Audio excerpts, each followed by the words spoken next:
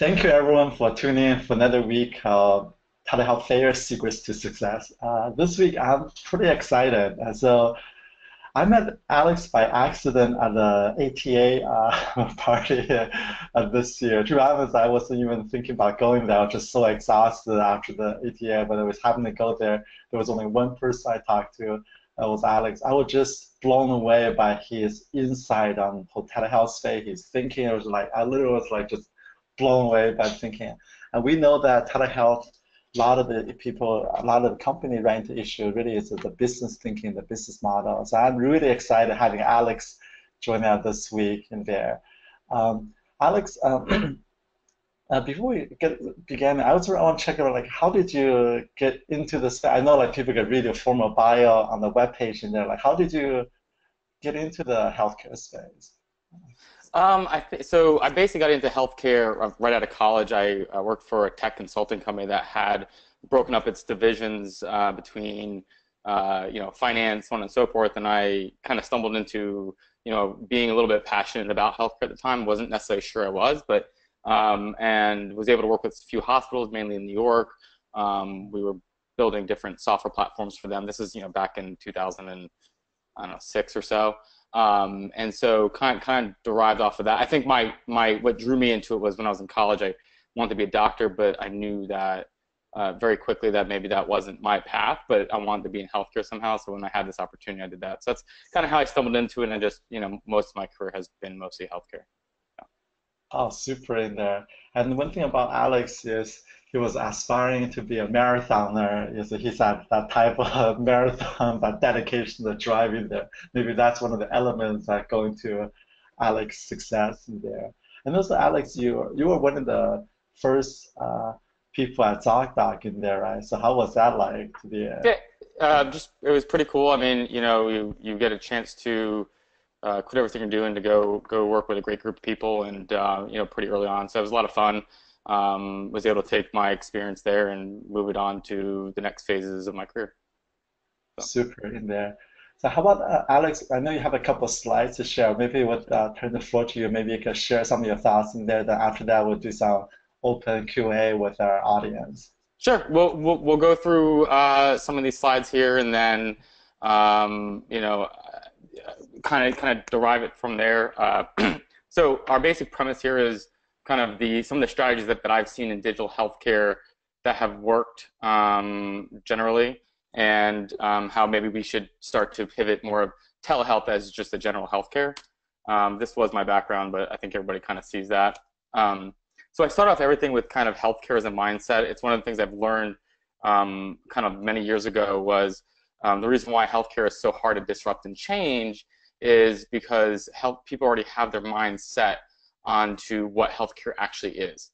And so to make them change the way they do things or the way it's delivered, I think makes it much more difficult. So I think you have to kind of, take a step back, and if you're an entrepreneur or you're a doctor in the space, you have to really look at the barriers to entry, and they're much higher than if you were to go into maybe the auto industry where you can create something or invent something. So people have a different type of mindset in healthcare. So I always have this top of mind as to when I help or advise other companies in terms of how they're going to sell their product or how they're going to position their product, because it really shows them that the path may be a little bit longer, but it's always worth it. So I have 5 focuses. So I talk about passion and emotion. There's a big difference, but you have to have both. There's a difference between your customer and your consumer, who you're selling to and who's actually using the product. I always believe in being a full market expert.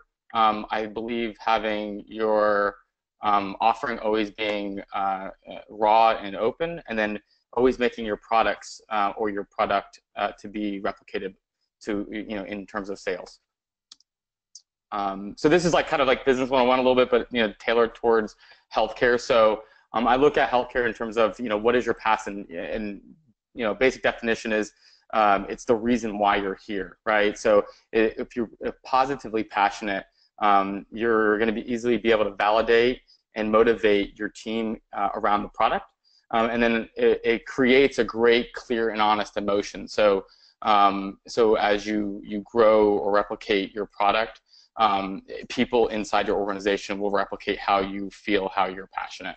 One of the things that I've seen or tend to see is kind of a negative passion around any type of organization. It doesn't have to be healthcare, where founders or entrepreneurs or even high-level executives will have kind of this tunnel vision where their product is built to be one way and they lack the interest in listening to how to tweak it, how to make it better. And so these are always typically negative factors to growing a business, especially in healthcare. And so I look at that and I say, when you have that tunnel vision, you'll tend to make either poor decisions or poorly informed decisions because you feel like it's your way or the highway. And so that'll negatively impact the way your emotion is around kind of your mission. And a lot of times what I'll see is founders or companies, building or launching new products with a vendetta against the competitor. They'll have blinders on it, and who knows what happens in the end. Sometimes they could pivot. A lot of times they don't, and it's usually a negative effect.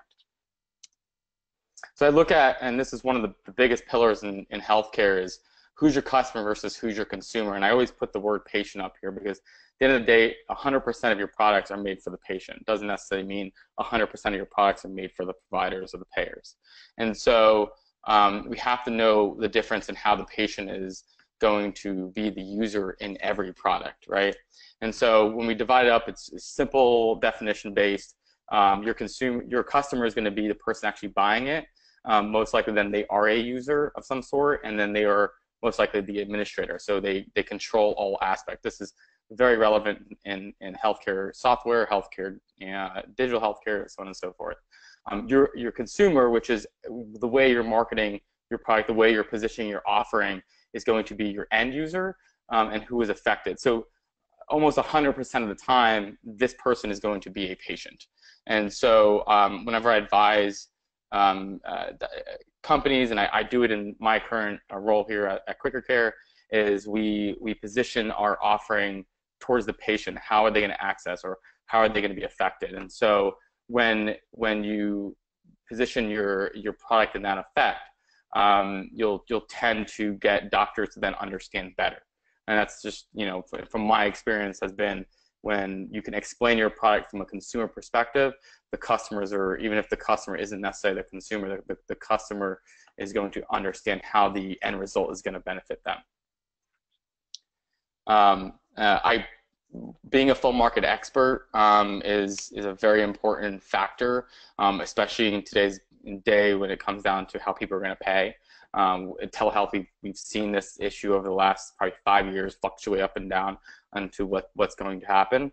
And so I try to be as educated as I can, or as an organization as a whole, collaborate to make sure we are educated to what's going on in all factors of healthcare. And I always have it kind of quoted as, it's the knowledge of what you can and cannot control, right? And so when we look to, kind of the technology side is, knowing in the market, not just your company, but any of the other companies that are out there, what are the user experiences that are working? What's the security that's up to date? Is it open source? That doesn't need to be integrated. These are all important factors in terms of deployment, in terms of how you sell it. I always have someone on my team that's better than I am at it, understanding all of the healthcare effects. So is your product going to produce better results, or are products around you producing better results that you can then aid into those products? So kind of knowing what the indirect business ties are to other products out in the industry. I always look at trends. I mean, every day I get emails. My colleagues in the industry, they get emails. I'm part of Startup Health, so they obviously are great at doing this, telling us where the trends are, whether it be investment dollars, whether it be FDA regulations, things like that, and whether it be outside the U.S., because not everybody's in the U.S. obviously. So I always try to keep up to that and to see how some of the new stuff that's going on can affect my business or affect the businesses around me, especially in telehealth. And I'll get to some of the telehealth stuff at the end. And lastly is regulation. Knowing what the medical boards are thinking about your product or products like yours being distributed to the general public, the FDA, and then the big one we're talking about right now is legislation. What's going on in DC is highly important to a lot of companies. That they're kind of scared that maybe people aren't going to be able to pay to go to the doctor anymore or see a doctor. So we're we have to make sure we're not naive to those things. I kind of love this section. One of the things, as opposed to other industries, I think you could really do a good job at here is being raw in your messaging, and actually use a really good example here of Dollar Shave Club. Actually, I loved the marketing of their video that they had, and so it was very simple. It showed it. There was a huge pain point, especially we all get it. Men typically get it when you have to go and buy razors. It's very expensive, and so but nobody ever disrupted it. Nobody cared, and so here's a company who made a very raw and upfront, honest view of the industry and where it was, and they had that hockey stick approach happen to them very quickly, right? They were able to grow quickly. They went to $1 billion in revenue. They ended up selling. I mean, it was insane. So I see when I look at healthcare companies, especially digital healthcare companies, sometimes they avoid the raw emotion of what your product can impact. And I always say it's totally okay to tell people that, we are, especially if it's healthcare buying healthcare and you're a B2B role, like, we all kind of get it. We talk about bodily functions every day, or we understand it, so we should never be embarrassed of what our product does. And so I use this example. I know it's a little less healthcare, it's more hygiene, but I think we can all relate to that commercial really well. So replicate. As a salesperson, generally, all those things need to kind of align. And then as you build a product, how do you simplify the product to make sure that it's replicable, right? So software, we look at it as, you need to sell to X doctors. It's going to cost you X amount, and what is that going to be? And I think that, once you can figure out how you replicate your product in terms of the offering, in terms of the way it's sold, you will see exponential growth, as long as, obviously the product is in a market where it can have exponential growth. So I look at it as, if we tore down all the MBA business models out there, and I actually did this with one of my clients a couple of years ago, and I'll show kind of what I did. I said, what do we copy and paste? So copy and paste meaning one client or these 3 clients bought the product because of X. So let's copy and paste that to the next clients. You look at the way your market, inside of your market, the way it treats you and the way the patterns of buying are inside of that. Can you train that model to as many people as you can, and then have a very short learning curve in terms of sales? And then once you can master those 3, you literally have that hockey stick approach. I think one of the disclaimers, I talked to a lot of people, and it's funny, I read an article very recently about this, is it's okay to be a $100 million company. There's no shame. That's a great company.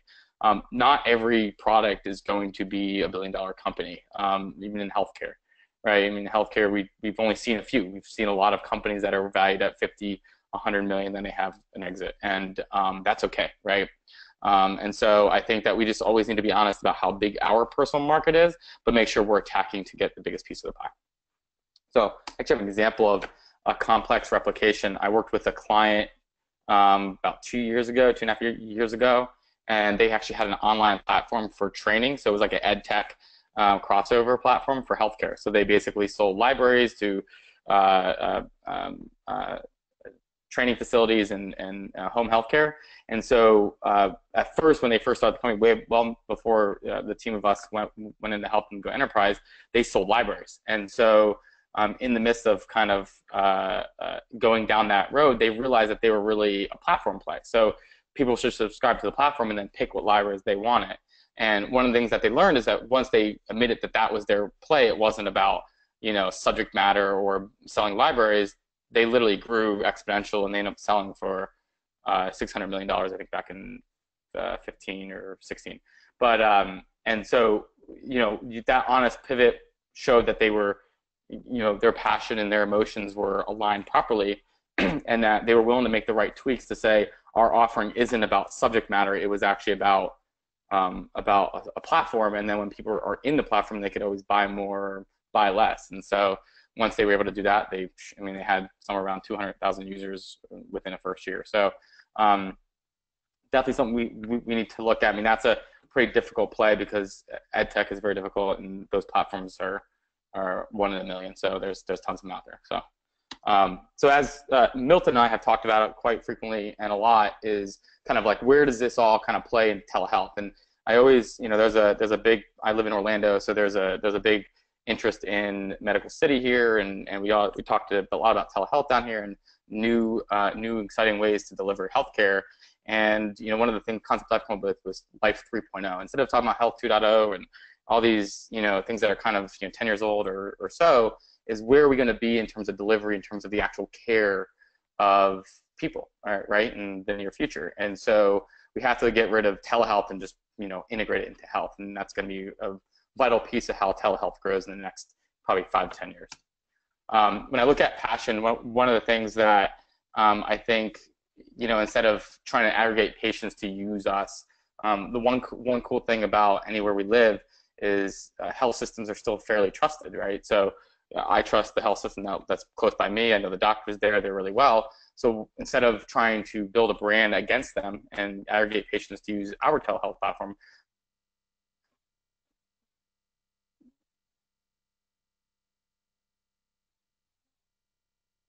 the center of focus, let's white label, let's make them better connected to their community, right? That should be maybe our passion instead of just the patient. And so once we can do that, we can manage populations better. So maybe the passion being a better health connected community, and then it drives a really good feeling in that community. So with that community's healthcare, and I use a really cheesy line, you're in good hands, just like Allstate. It's pretty bad, but I try to be funny. I'm not that funny. So when I kind of skip over, when I look at telehealth, one of the important factors are, in terms of who's the customer and who's the consumer. It's, ding, ding, ding, it's always patients here. I think we need to break it down to not just like patient or people or whoever. It's who is the biggest market for telehealth, and it's going to be any person that's working class, that's between the age of 23 and 55, and they most likely have a family. They don't have to, but most likely. So this is the consumer we need to focus on. It isn't the employer. It isn't necessarily just the health system. It's, how do I get that person who's in that classification of people to have a really good user experience with my client who's ex-hospital, and how can we continue to get them to use telehealth? Because the more they use it, the more we can expand on what's covered, what's performed in telehealth, and then telehealth could just become part of health. So I think we need to start, I see a little bit of it shifting in the last year or so, but I think that kind of needs to be the near focus, is like, just how easy can we get people who are working class in that age range, and most likely families, to use. And one of the good things that I see out there are some devices to help aid into telehealth, where doctors can now get vitals at home. If they have a scale, they can get weight. So now we can have more continual population management with telehealth, which I think then is what's going to make telehealth just healthcare. When I look about full market expert, and this is something that Milton and I have actually chatted about very briefly, but not too in depth, is when you talk about technology, what's most likely used the most, right? So you have chat, you have video, you have calling, right? I mean, those are the 3 types of technology we're using now. I look at chat as kind of the next pinnacle. Today we use cell phones as outside of healthcare for everything, and nobody picks up the phone to answer a call, right? So I don't even really like to be on this video call right now. And so if we chat, if we could figure out a way to integrate more chat technology and trust that more frequently, then I think that then the users will grab onto telehealth much faster. Obviously, white labeling, let's let the health systems kind of be a good brand out there, unless if a tech company really comes about that's both the provider and the health system and the insurer. I mean, that could be the play, but we'll see. In terms of healthcare, is what's actually being covered in terms of a visit. So are they home virtual visits? Is it remote monitoring from hospital to hospital, specialist to hospital? I think that we need to make sure we're tackling all those in terms of care. I think one of the things that especially remote monitoring can tackle is this shortage of doctors we talk about. I think that we could kind of get doctors that are specialists then talk to more patients, and so if they're able to do it remotely, it's an exciting time. When I look at trends, I'm seeing that there Right now in the market we have, the benefits problem, right? People are getting covered, then they're not going to get covered, and so we have to obviously be conscientious of that. Not being covered doesn't mean telehealth is going to have an issue, because if people don't have insurance but they need to see a doctor, some people will pay $49. So there's pros and cons to a lot of it, but we need to be mindful of some of the trends that are happening. And then lastly is prescribing, right? I mean, from a regulation perspective, there was an article I think that VSee had posted today, was what's going on in Texas, and they're kind of jumping, and they're saying let's come back to telehealth. And I think one of the things is, once we can start trusting telehealth more events can get prescriptions, and then more people can have a benefit. So as we kind of evolve that, I think that then more of the tech community can really embrace, rolling out more technology and selling something that's more beneficial. In terms of your offering, in terms of telehealth offering, and one of the things that I like, instead of a general, in the upper right hand corner, I show families, and this is like a very common offering pivot position that I see a lot of telehealth companies go after. I think this is great, but it's very general. One offering that had telehealth, the first telehealth visits most likely were psych visits. That's definitely great. I think you're fine with that. But I think that a good recommendation where I see telehealth going is talking about specific events. Years ago I used to sell, a patient doesn't want to make an appointment because of a rash. That was always, kind of my sales pitch, and doctors understood that, patients understood that. So you get both users.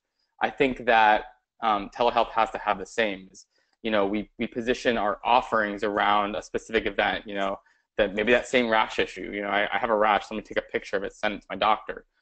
Once we could sell more of that, just like we do with things like Cialis and Viagra, we have this whole like makeup out there, and then people really grab onto what it is, both doctor and patient.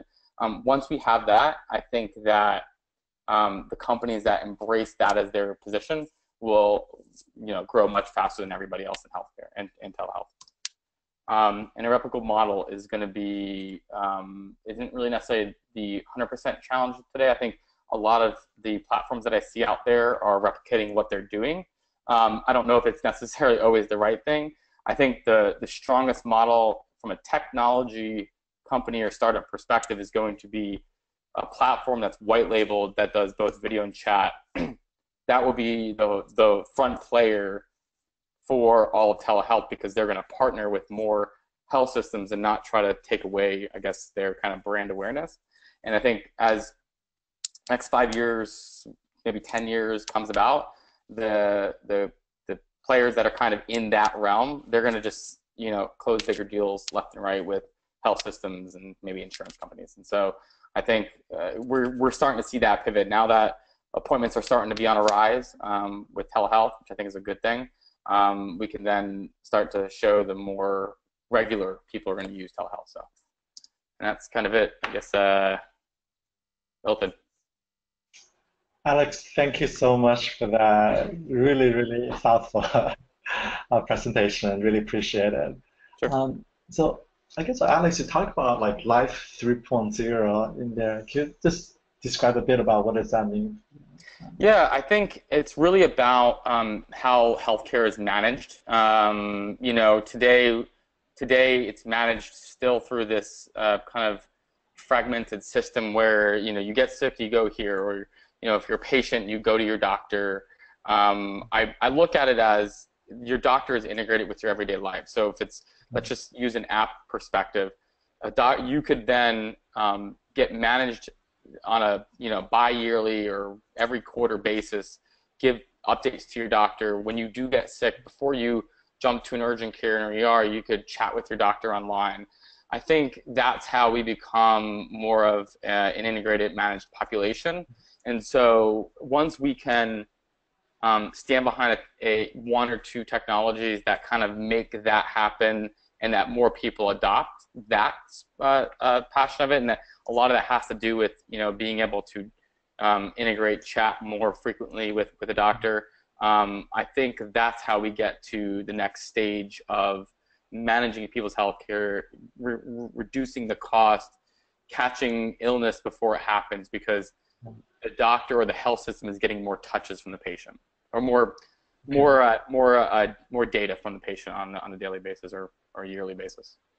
Got it. That makes sense. So so you talk about you're focusing on like the 23 to 55 years old in there, but the biggest cost often in the healthcare is really the elderly, the chronic in there. Like, Sure. what I can answer, why don't you focus on like that the part? I look at the other age, the age group that I talk about as kind of your low-hanging fruit. I mean, yes, it's not the biggest cost now, but in 20 years, those people who are 55 are now 75, right? They are the elderly. And so it's all about a learning curve and education. And as in any industry, education can be very expensive. And if I try to tell an 85-year-old how to use telehealth today and they've never really even used a smartphone, it's going Okay. to be a very difficult process. I'm not saying we should abandon those people. I think that we're still going to be much more hands-on with the elderly population today. But I Mhm. think that as we integrate more of these technologies with the kind of that 23 to 55 age group now, that 20 years from now it's not like they're going to have to learn how to use their new smartphone. I mean, unless it's obviously smartphones are obsolete, we've got a new technology, but I don't see that being the case. Got it, understood. So I have a question from the audience. Shirley's asking, so how do we better educate patient that telehealth is a better alternative there? And what are some of the ways you actually you recommend people do this? It's all about outreach. I think it depends on the platform and the setting. I actually think a strong message comes from the health system specifically. I would never want to battle a health system in terms of content expertise because they're the ones educated to be our doctors and they take an oath to make sure everybody's healthy. So I think as we get more, healthcare or hospital partners to partner on that messaging, through their means or through kind of a collective mean in their specific communities, they already have that level of trust in the community. So as we get one or two, like in Orlando, we have a really good children's hospital here. It's kind of somewhat national. They have a great telehealth program, and because they're very well trusted, they were able to market internally inside their network of patients, and now they're seeing leaps and bounds over the last 2 years of all that legwork of patients actually using their technology more frequently. So I think really partnering at that level is going to be so much better, so much more effective, and very cost prohibitive, right? Because you're not trying to start from scratch and build your own network. So. Got it. Then how do you see, like, for example, like, like things like the Teladoc, American Well, the MD Live, right? They have their brands in there. Like, if what you're saying is really people need to trust that local brand, the local hospital there. I mean, do you predict that these companies will run into trouble later on, or how? I mean, it's very possible. I wouldn't speak positively or negatively against them. I think they're trailblazers, right? At the end of the day, they've said we're going to go out the market and see what it tells us. I think it's going to be a very difficult battle to be the brand in this specific form of healthcare because it's changing the delivery of the care, right? And so because now they have to now go out and get all their own doctors and have people on call and do all that. I think one thing that we've learned, especially in the recent year or so, is that even the younger patients still trust their local network more because it's around them every day, right? And so like I don't just go online and go and do a search on an ailment and trust what the internet tells me. I want to trust what my doctors tell me or medical professionals are going to tell me that are in the industry. So I think that if we could get to that point, then maybe the play will be somebody who's less telehealth, more telehealth finder, if that makes sense, and they don't own any piece of it. They're just like a find technology. But that would be the only kind of brand that could have that. And they would have to do a lot of SEO or they'd spend a lot of money on marketing to acquire those patients. So. That makes a lot of sense in there. So to be honest, I also sort of worry about some of these major brands because I definitely see that almost like in some sense their fight today they have embedded into a lot of the healthcare system for after-hour coverage and everything. But there is some intrinsic sort of fighting like whose doctor pool are you using there? Sure. My hunch ultimately is the healthcare system. They have thousands of doctors. Sure. It's, Well, I mean, if I look at my current business, so at Clear Care, we work with emergency rooms and urgent care facilities to help them kind of lower their wait times and so forth. One of the things that I've learned over the last 10 years, for a long time now, is that online, Google is still very prevalent, right? We're all using it. A majority of patients are doing a search first, like, hey, I have a headache, what is it? And they'll use Google first, right? Or they could use WebMD, but that's beside the point. And so because of that, I don't always want to compete against them online, because the cost of doing business, even though you may think it's worth it, the level of profit could be very low. And I'm not saying it always is, but if I'm spending $10 to acquire a patient and I'm only making 12 on the patient, that $2 margin, it may not make sense, right? It may never let my business grow fast enough. So I think that we have to look at models, and all startups, in the Valley or New York or wherever we are, I think we're all starting to learn that revenue is king, and being a salesperson by my core, I know this, right? You only live and die if you are making money. If you're not making money, then there's no business. So. Got it. So in terms of, like, for example, like Teladoc, like last year, right, they had about, I think they had about $123 million in revenue. They lost about, I think it's about 60 or 65 around. I mean, I think that, like, similar for these sort of American Well, these are all, like, also losing money. These direct to consumer, I think we hear, like, Doctor Demand has some, Sure. So for that $49 this in there, could that ever be profitable, or is that just intrinsically that business model is just, like, tough to? No, I mean, I don't see a way that at $49 we can continue. You have to, I mean, as a consultant, you have to make a level of profit, or you don't have any money to pay your bills. So I hate to say it as crude as you can, but that's the way it is. And so a fee-for-service business, which $49, you're paying a fee for service. It's not like there's continual revenue there. There has to be a level of profit in every visit, and doctors are only going to accept, and doctors shouldn't accept too much less, right? And so I think that is probably one of the biggest drivers against able to make a profit in the business. Now, I think and I'm a big believer in this, with more of a home device, trusting that what the patient is telling the doctor more, I think then reimbursement will go up. I think $80 to $90 is probably the range that we would see. It's still less than an in-person visit, but it's that level of reimbursement that I think that the industry will get to.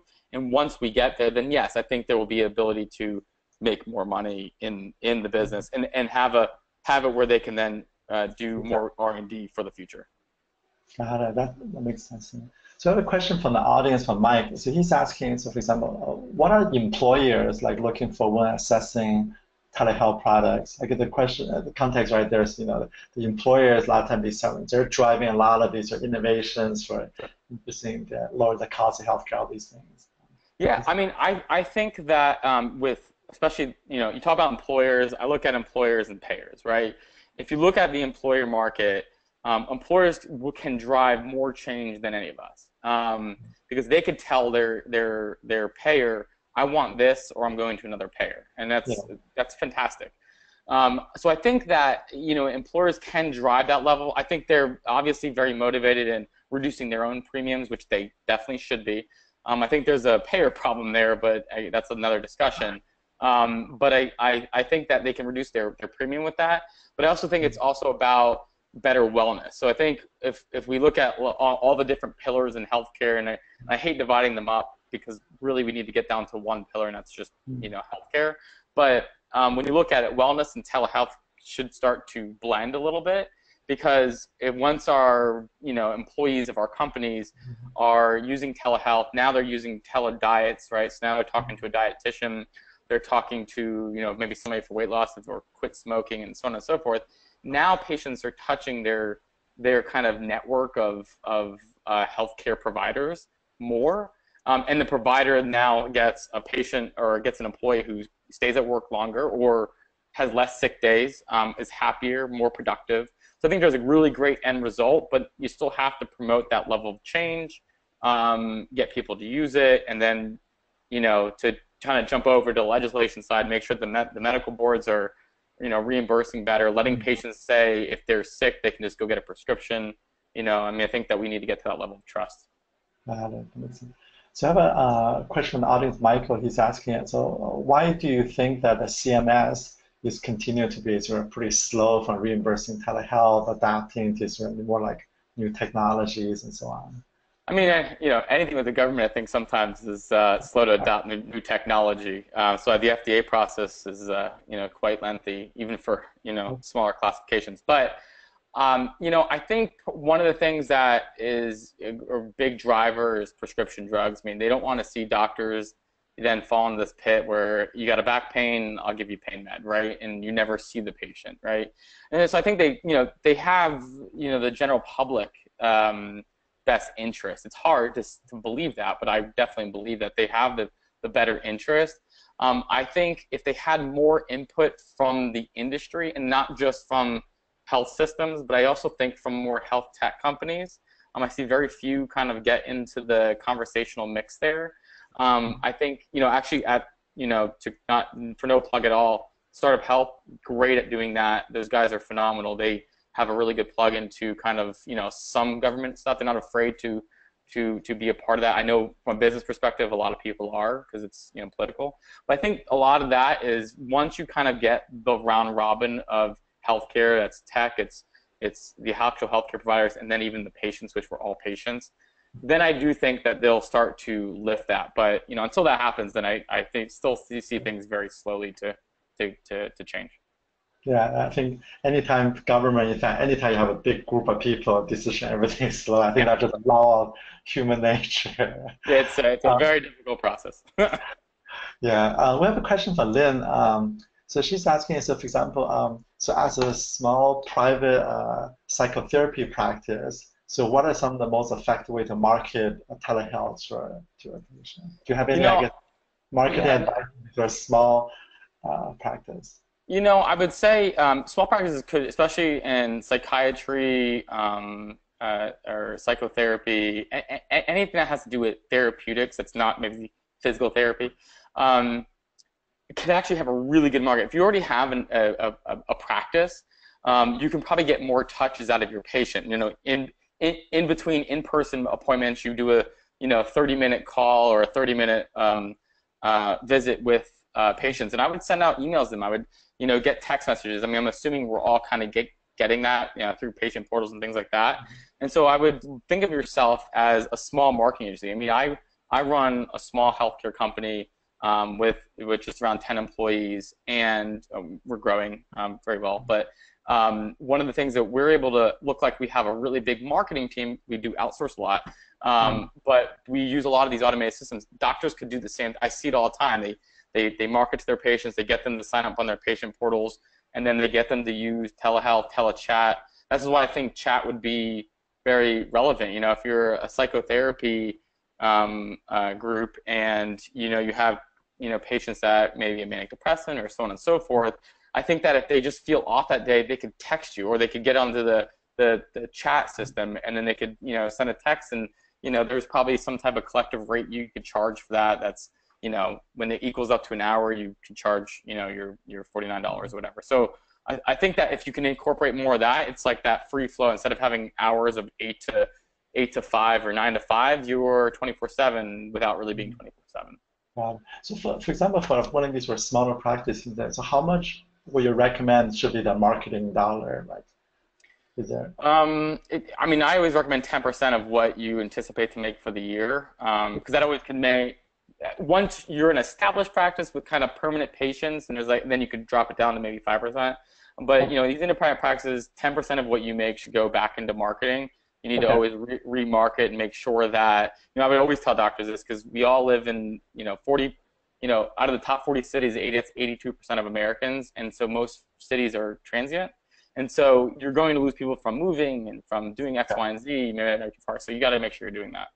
Got it. So do you have any like recommended like these sort of firms outsource for like people can use for how big? I know like when I work with a lot of physicians, something is like overwhelming, right? There's like how do you even get the help? I mean, there's quite a few platforms out there that are, inexpensive. I mean, I personally, this isn't advertising anybody. This is what I personally would use. I use Mailchimp, or I'll use like a HubSpot. I mean, those technologies are great. They're inexpensive. They're easy to use. Okay.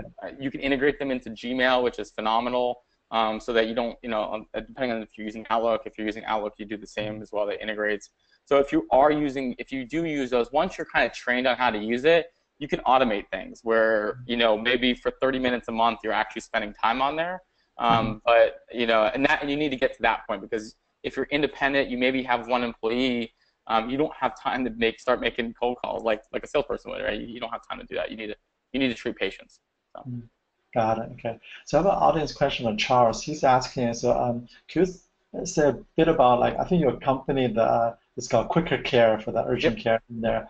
I mean, there's a lot of these for the urgent care thing that, like, is there anything special angle that you take it to that? Sure. My colleague and I, about a year and a half ago, when we didn't even really, intend on starting a company, I don't think. We looked at what, in healthcare, what was missing, and if you look outside of telehealth, urgent care and emergency rooms have grown 18% over the last 3 years, right? So actually considered fastest growing piece of healthcare right now.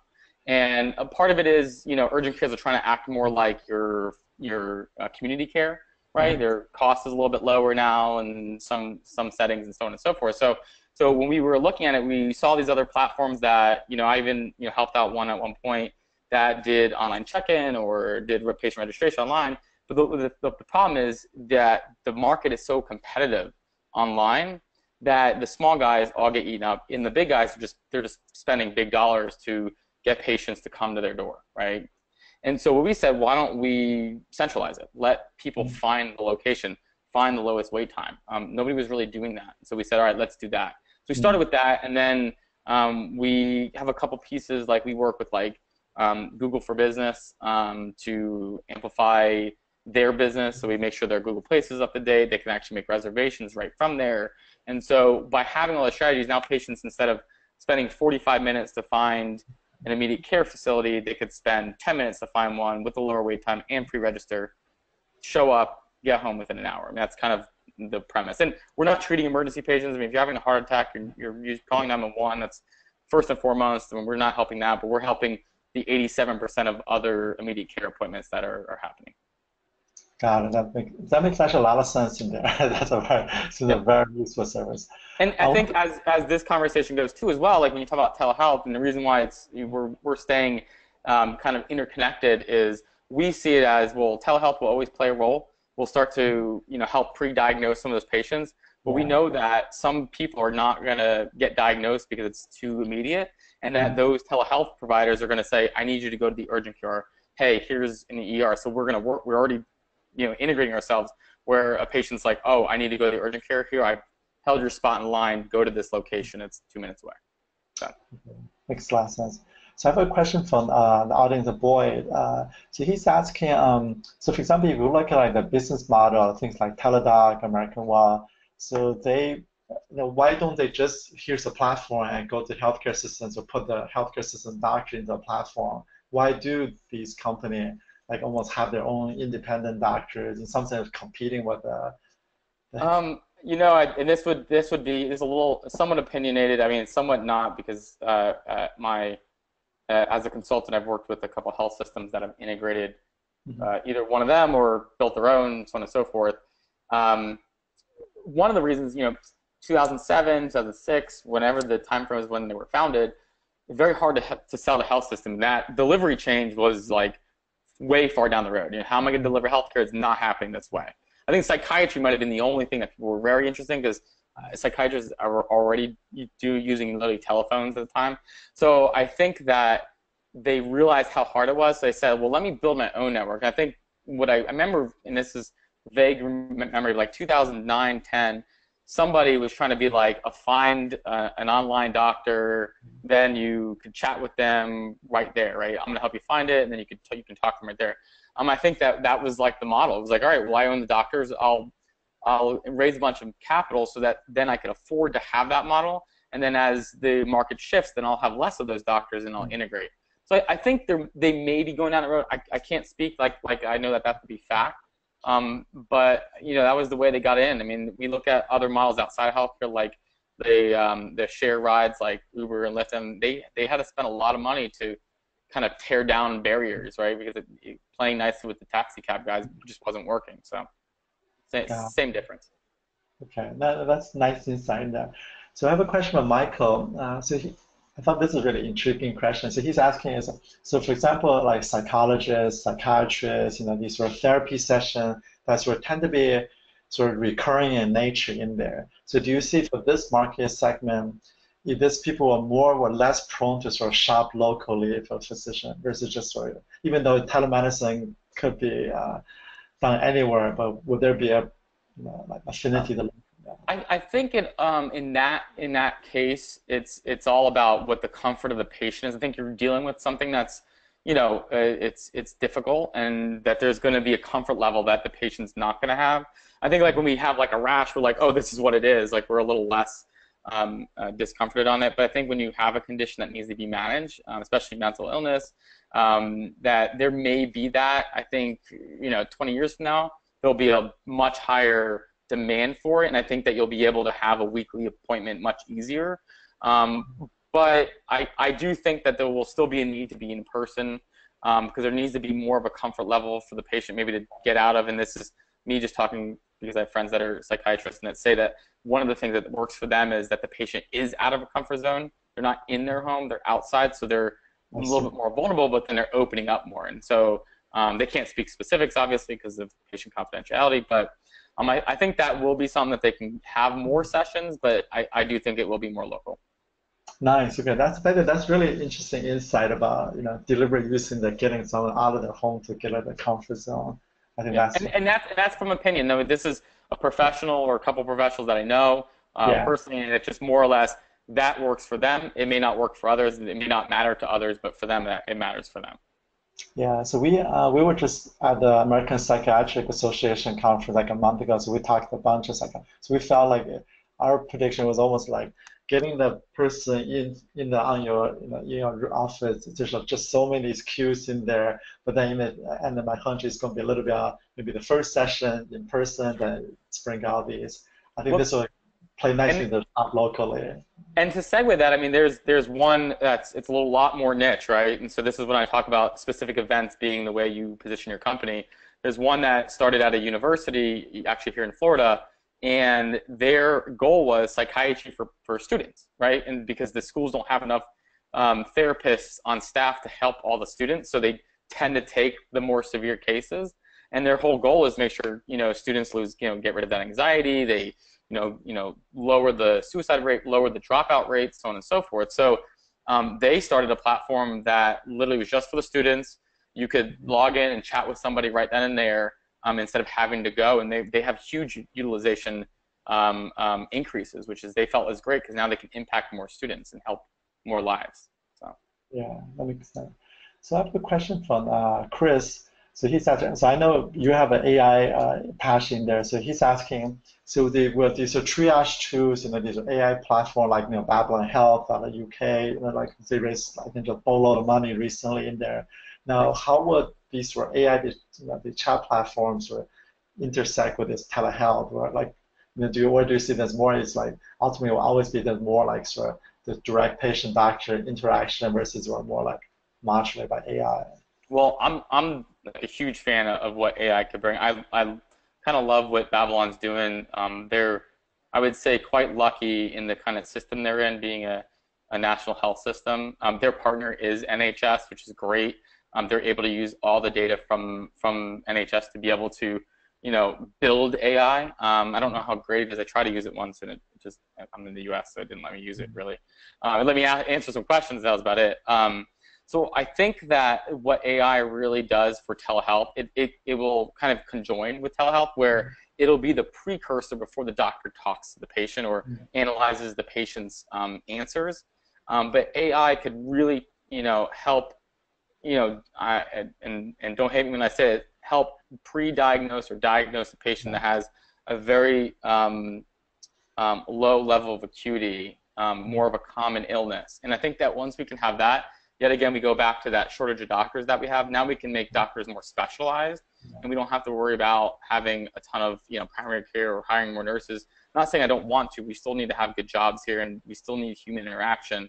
But I think that AI 10 years from now, as long as it works the way it's supposed to and it has the right data being fed into it, that I really do think that a patient could go on, answer a few questions, then somebody's going to deliver a Z-Pak to their door because that's what it diagnosed them with. I mean, that's where telemedicine really, I think, comes into play. But I don't want to say AI is going to go too much further. I think AI then, the only other leap and bound it does, it then can help pre-diagnose any future events that will happen. That would be about it. Yeah, I think that makes a lot of sense. So we have dabbled a little bit in the AI. So last year we held a big conference, in fact, in Vietnam, AI telehealth. So I think we think in the future, right? AI a little bit, telehealth a little bit. Say Amazon drop your drug, drones drop your door. Hey man, I'm all for it, man. I think that's where digital health or health tech, if you want to call it, like the next really big, that's going to be bigger than all the healthcare companies out there, is going to be the guy that, or the company that has all of those built into it, into the experience, and then patients just will flock to them. That makes sense. Jeff Bezos, we're calling out to you to make it happen. We're coming to your front door. I'm telling you, you're coming. Yeah. So we have a question from Douglas. So he's asking is, how can telehealth consultants help the pharma industry to increase sales, increase patient interaction with pharma products? I think that, I mean, does the pharma industry really need to increase too much? No, I'm just kidding. I think, one of the things that it can do is, as we keep on talking about regulation and being able to prescribe virtually, I think that maybe even some of the pharma companies are almost, sponsoring visits, if that makes sense, providing more education on a drug that could be life-saving to a patient.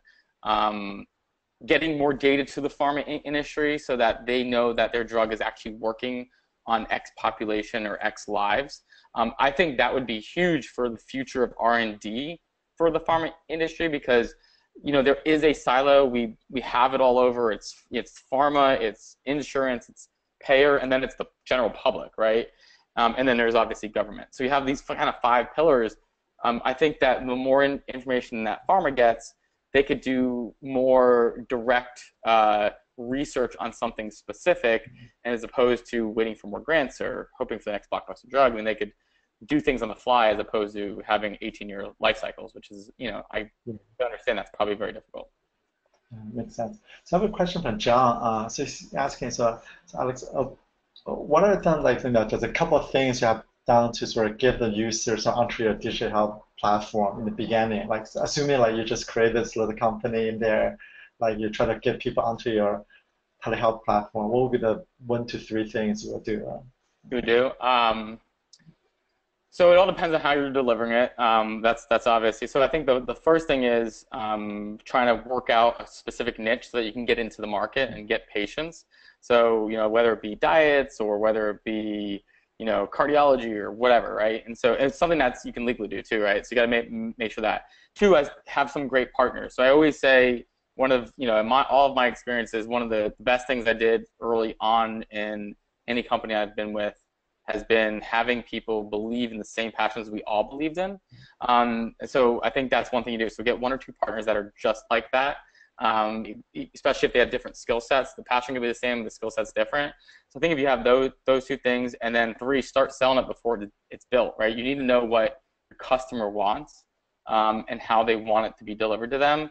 I think that if you take more of a waterfall approach, or you'll build it and they'll come, you will find yourself in a very, this is old school stuff, right? And you'll find yourself in a vicious cycle of unsuccess, right? And so go out and sell it. Get people to start using a very MVP version of your software, and then fix it later, right? Because you'll know what needs to be fixed. Okay, that makes great advice.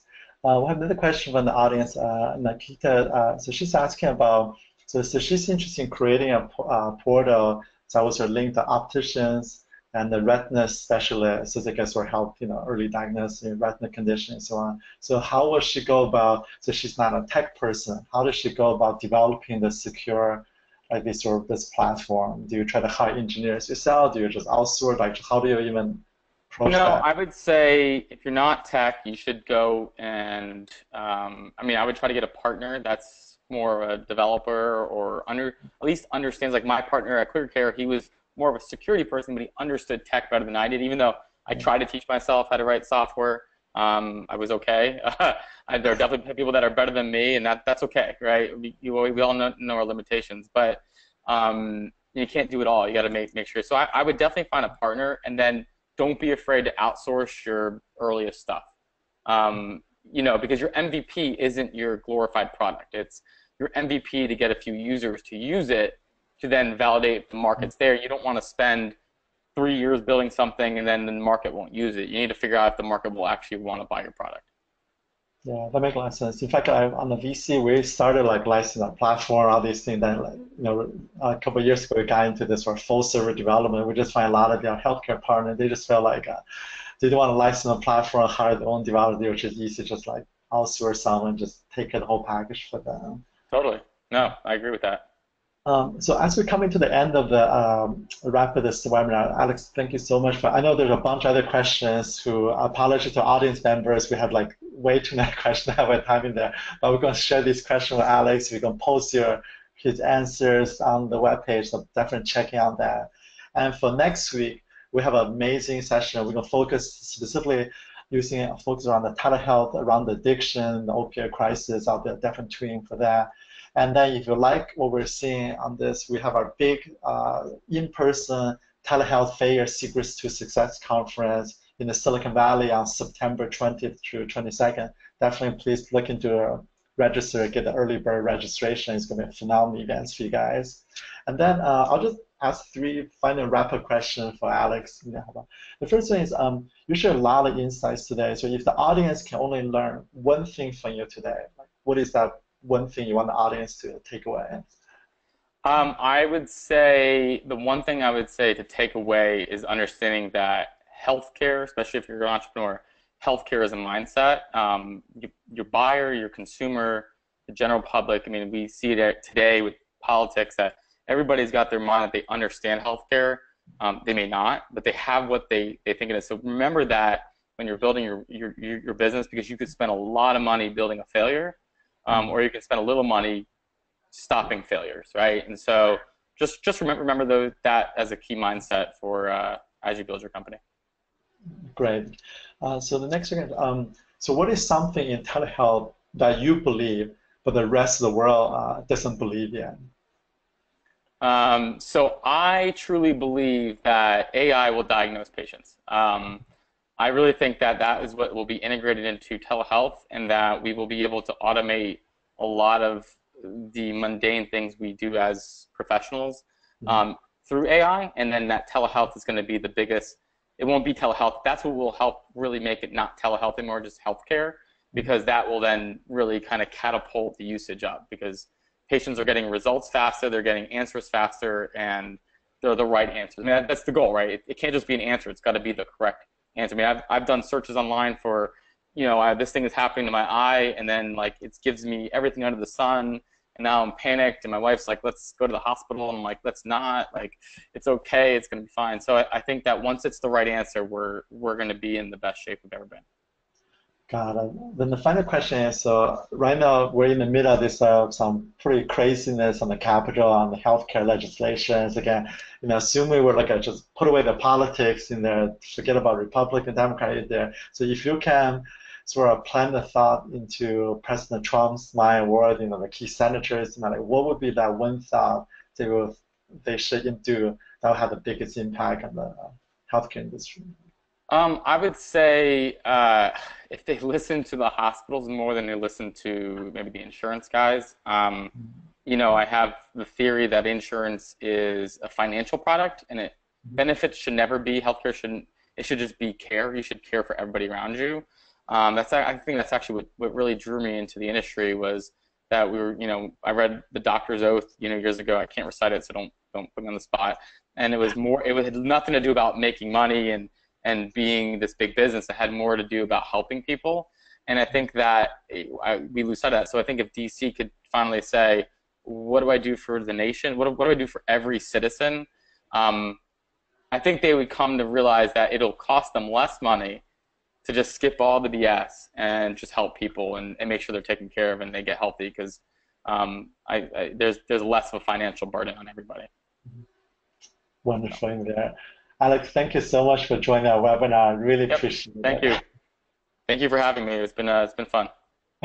Thank you.